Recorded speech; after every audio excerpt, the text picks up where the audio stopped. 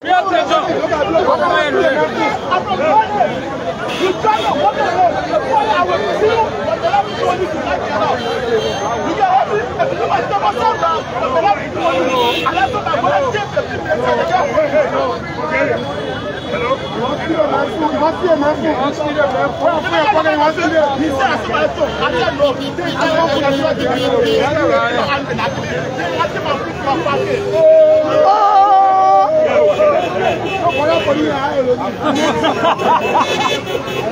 man, Ryan, okay, them men are way of doing it.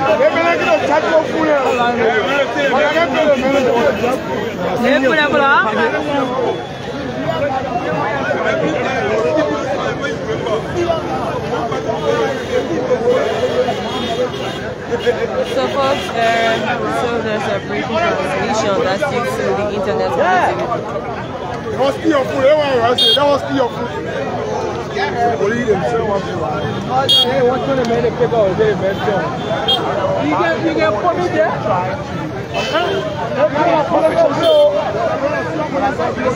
Yeah, man, say I put me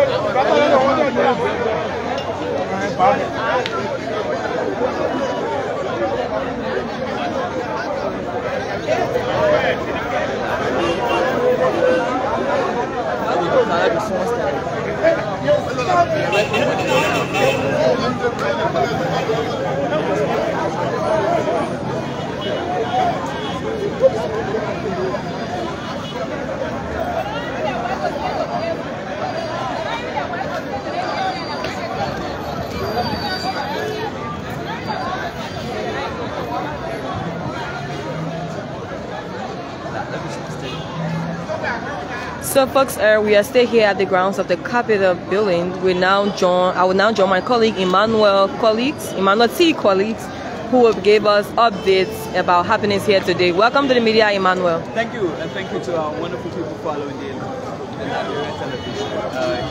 Today, I'm here at the grounds of the Capitol, where there seems to be a tension mounting. As you may be aware, we've been reporting about call to get Speaker Popa removed. So today is another section day, and there are two blocks in the building. You have the pro-speaker supporters and that of the majority bloc, calling themselves the majority bloc of the House of Representatives. But as we speak currently, what you see was a bit of contention between the state security and that of the legislative security, because according to the state security, has come to effectuate some level of force here to regulate the movement here, and that was resisted by the House Committee Chair on Rules Order Administration, Representative Marvin Cole, who had said that was not necessary because they have people who already deployed here to do the people's job. And so, just to take it through currently as we speak, the joint chamber where the majority bloc had their session the last time has been locked, and even though they are not present, they stay at their local hotel, but there will be another contention because the fact that that place, it means that they will find another alternative to get out. So that's where we are this morning, and we are getting information that if the Deputy Speaker of the Republic of Liberia, Thomas Fala, refuses to go to the majority bloc, there will be some decisions taken, and that decision will be premised on Rule 10 that talks about revoke, for the election of a Speaker pro tempore. And the Speaker pro tempore will now preside to take the body to election for the election of a new Speaker. So it's a whole long battle, and the Speaker has always affirmed that he's not going to bow down to the ongoing pressure to get him out.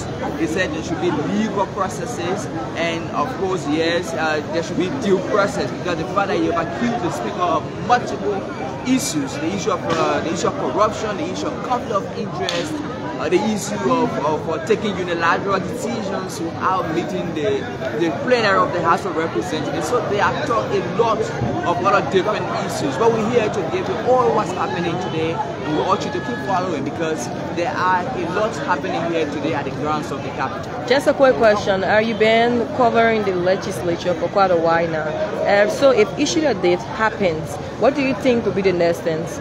Yeah, so yes, two things happening right now. The majority bloc needs at least 49 members of the House to get them to effectuate their action. Again, the speaker, needs about 37 to get a quorum. But just on Tuesday, they just take the listeners back.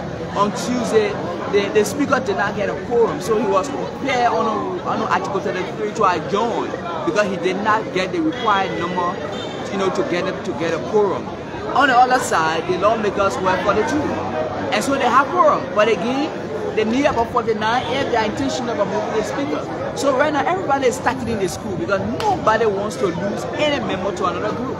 So that's why the lawmakers from the other end, they are collaborating as a team of lawmakers. Because one of them and I were talking and saying, even if you were to make a telephone call and everybody, all your friends will be behind you because they don't want any deflection, they don't want anybody, to go to the other side. So it's a tense fight, and we're hoping for the very best for the country. But the speaker has mentioned that he will always preside.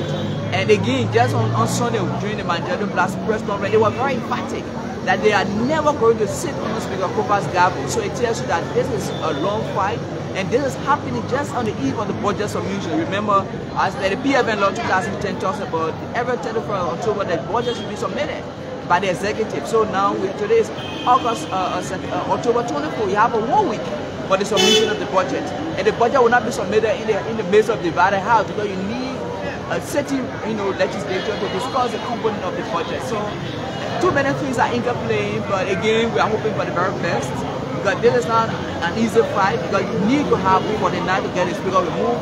If you don't have that required number, the speaker will continue to be the speaker and the country will be on a hostage. Thank you so kindly. Thank you.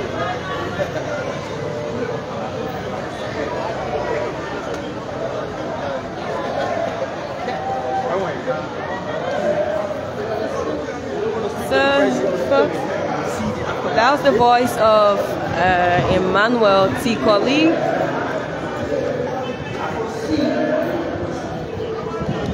who had a line on issue here as it relates to the lower house. We now drill you through. I think we are now seeing other lawmakers just arrived. So let us go there and just drill you through. Thank you.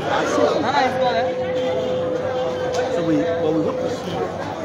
I don't think that any of you guys can this one.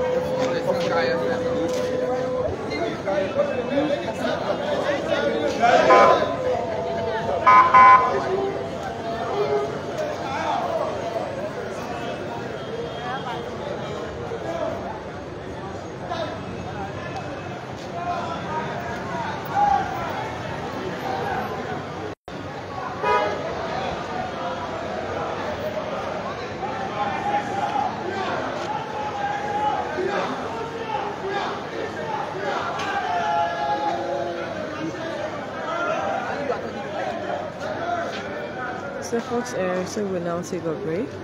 We'll join you later. So to have a safe and pleasant time. My name is Yasa Suba and we are here to bring you all of the happenings, so we'll take a short break.